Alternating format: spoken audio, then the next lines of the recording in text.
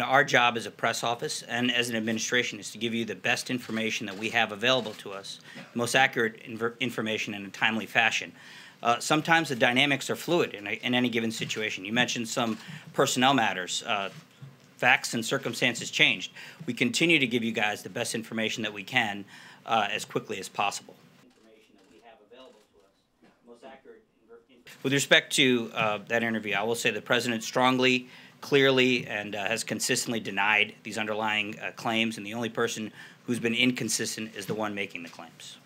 Please work with the press office to secure tickets if you haven't already. I'm not going to get into what the President may or may not have seen. I'll just say that he's consistently denied these allegations. Joined at the hip with UK on this matter. Well, the President doesn't believe that any of the claims that Ms. Daniels made last night in the interview are accurate. He doesn't believe she was threatened? No, he does not. What's his basis for that, Raj? Sorry? What's his basis for that? Well, he just doesn't believe that, there's nothing to corroborate her claim. And Raj, did he have dinner with Michael Cohen at Mar-a-Lago on Saturday? Yeah, I believe he did. Can you Cecilia. give us a readout of that? I don't have any additional information on it. So if he doesn't believe... By saying that the United States is deeply saddened. Our relationship with Russia is frankly up to the Russian government and up to Vladimir Putin and others in senior leadership in Russia. We want to have a cooperative relationship. The President wants to work with Russia, but their actions sometimes don't allow that to happen. The poisoning in the UK that has kind of led to today's announcement was a very brazen action. It was a reckless action. Recent success in meeting NATO's defense. Well, he raised a number of issues, and we did secure with Putin on that call some positive interaction when it comes to nuclear arms.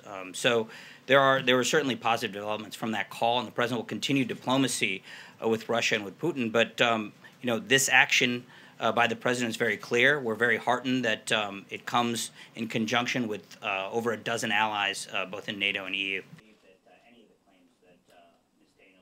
Actions like this take time, and we coordinated with, again, over a dozen allies who wanted this to be a joint effort in which the United States is joining both the European Union and NATO allies.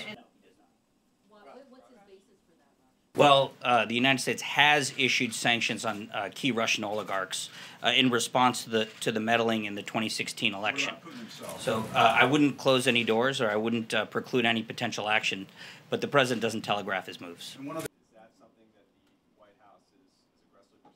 Well, look, the President does respect everyone's First Amendment right and wants their voices to be heard. As you mentioned, there were actions that he signed into law on Friday in the omnibus bill.